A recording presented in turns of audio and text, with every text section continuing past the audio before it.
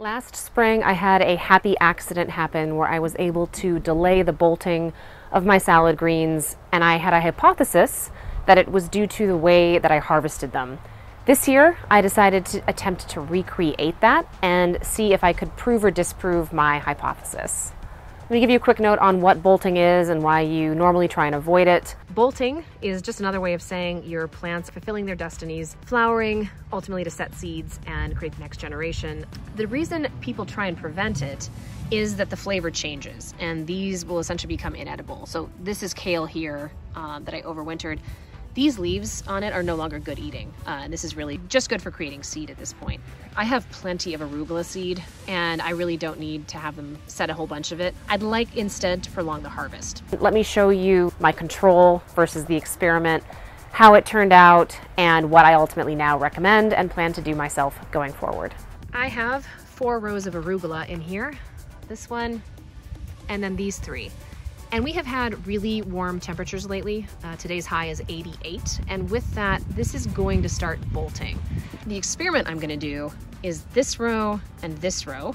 I'm harvesting the way I normally do, which is to go through and just individually pick off the big leaves. These are like my control, this one and this one, my normal approach. These 2 will be the experimental rows. I'm gonna go through with handy scissors here and essentially clear cut it like it's a forest down to the ground and then allow it to regrow. There is my arugula harvest. Here's the 2 rows I harvested normally. Here's my poor clear cut rows. I did try to leave at least kind of little stubs of leaves in order to not kill these plants completely, but I did clear cut this pretty hard. That was the experiment. I then waited 2 weeks to see what would happen. Update 2 weeks later. You can see the 2 rows where I did the clear cutting are less bolted than the ones where I did the individual picking of leaves. Sorry, you can't even see the arugula hardly over here. It's been buried by this bit that flopped over, but here's a little portion in the front. Pretty well bolted at this point. I do think clear cutting delays this. One accidental proof point, I didn't quite get all the way to the back of the row when I was doing the clear cutting because I was doing it from the front, and the back portions of both rows are the ones where I'm seeing the most bolting.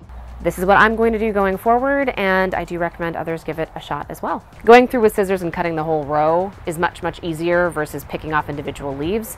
And far from stressing out the plants and triggering bolting, I would say it appears to do the opposite, and it helps them to focus on regrowing during hot weather as opposed to setting flowers and seeds, and really extending the harvest in addition to making it easier. Short one this week, but I hope it was helpful. Thanks.